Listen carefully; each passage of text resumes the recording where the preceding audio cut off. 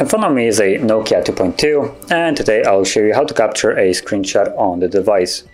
So to begin, you want to open up the content that you wish to capture, which for me, I'm just going to use this home screen.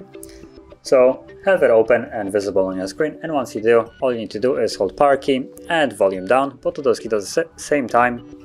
You'll see this flash, screenshot saved, then you get a pop-up where you can share, edit, or delete, or you can disregard it and it will disappear. And the image itself can be found in your photo gallery. So let's go into photos right here.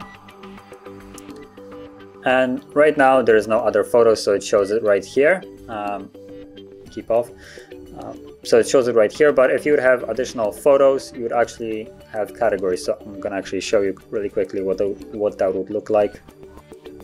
Just allow, okay, cool. So now I'm pretty sure I should have, so it actually divides it into camera and screenshots.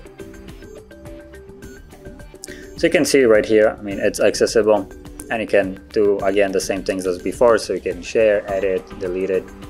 So yeah, all that good stuff.